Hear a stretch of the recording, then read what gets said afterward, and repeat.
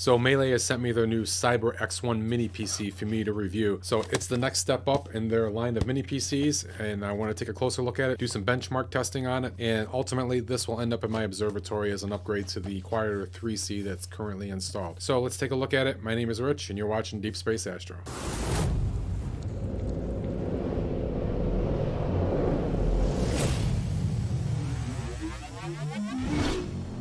Inside the box of the Cyber X1, we'll just pop it open. And as usual, we have our mini PC guide, the mini PC itself. So the main physical difference with the Cyber 1 compared to the previous models that MeLE has put out is the thickness. They have a new type of heat sink, these little spikes, and you can see a little bit of a design in there that actually looks kind of cool to help dissipate the heat while the unit is running. But as far as length and width, it's the same size. Again, it's just the thickness because of the heat sink on the top. Power button right there on the front. We have two USB 3 ports as well as a USB 2 port. This is your Kensington lock. If you're using this in a public place or a workplace environment, you needed to lock it down so nobody walks off with it.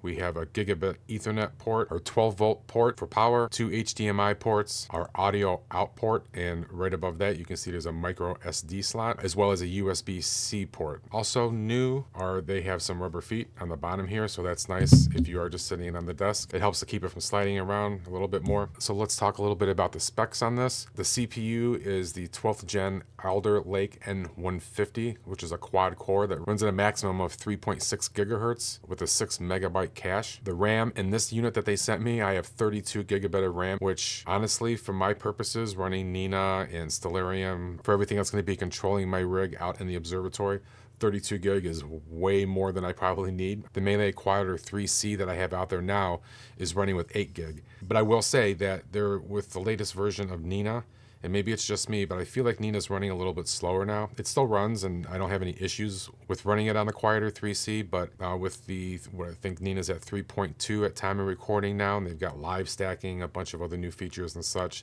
I feel like it's taking a little bit longer to load up now. So 32 gig will do me very well to help with that. Storage on this one is 512 gigabyte. It's just like the previous ones. It's an M2 SSD card. The micro SD slot that I pointed out right here above our audio out can be used to expand your storage, and the micro SD slot will take up to a 2 terabyte card.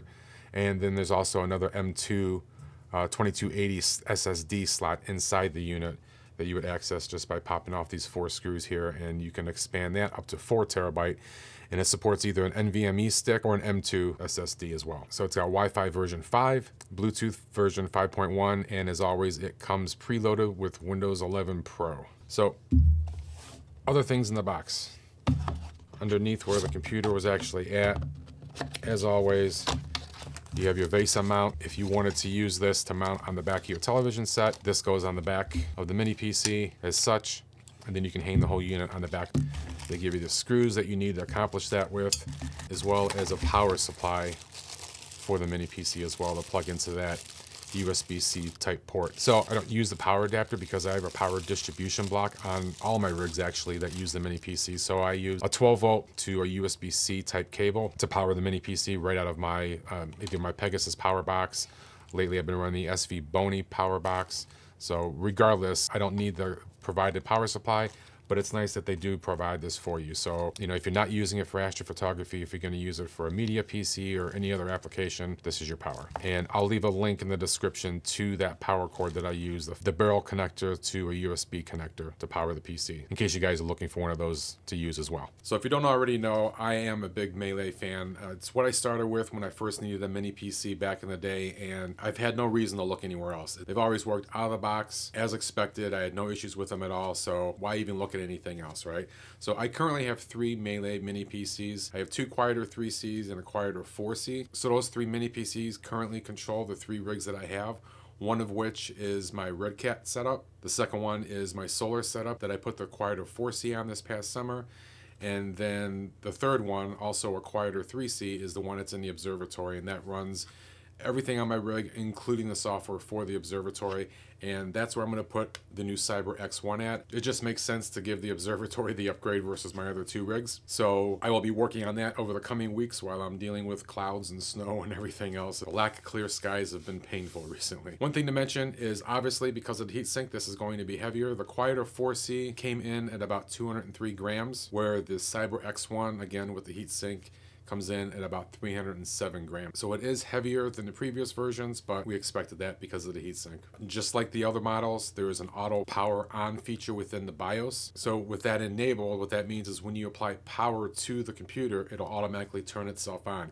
If you don't enable that, then when you apply power to the computer, it's just gonna sit there. You have to go out and push the power button to get the PC to power on. Not a big deal if you're always setting up in the yard. You're going to be out there anyways, but for me, it's a really nice feature because, again, when it's in the observatory, I can turn my power on and off remotely from my office.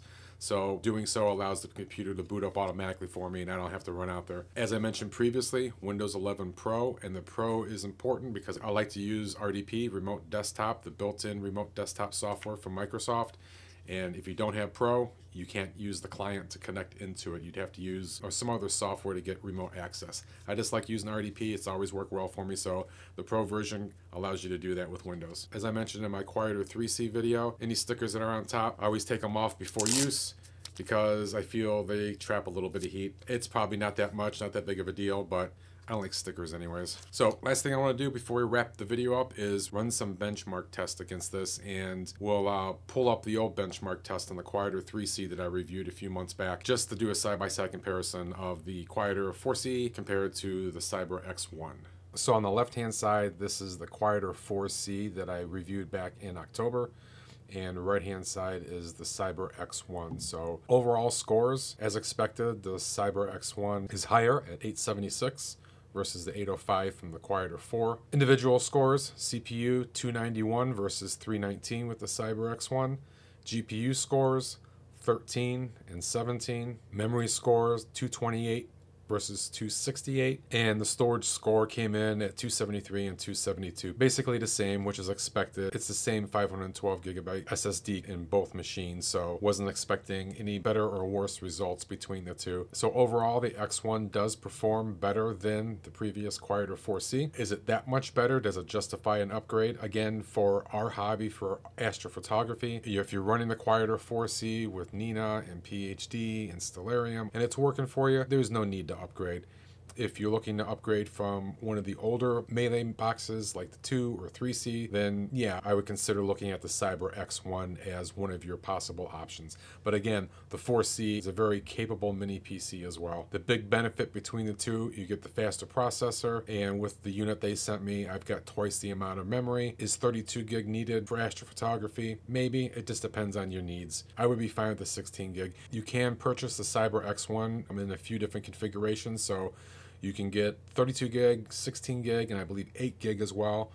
And if 512 gigabyte, if you didn't need that much, you can also get a 256 gig version of it as well. So you can save a little bit of money if you really want to go after that new N150 CPU. So as I mentioned before, I'm going to use the Cyber X1 to upgrade the existing Quieter 3C that I have in my observatory. Again, I'm a big fan of the company. I've had no problems with all their PCs. This will be my 4th one, and the previous 3 that I have been running absolutely fine. 0 issues at all. So it's one of the products that I feel comfortable recommending if you're in the market for a mini PC, because I know there are other options out there for everybody. Before we wrap up, I want to say thanks to all my members here on YouTube and on Buy Me a Coffee. I appreciate everybody's donations and memberships. If you want to help support the channel, becoming a member is a great way of doing that, and you also get access to my beginner's guide for Siril 1.4. Thanks to everybody who has made donations, that have shared the videos, recommended my channel. I appreciate it. I see you guys out there talking, and it's amazing to me that this is happening.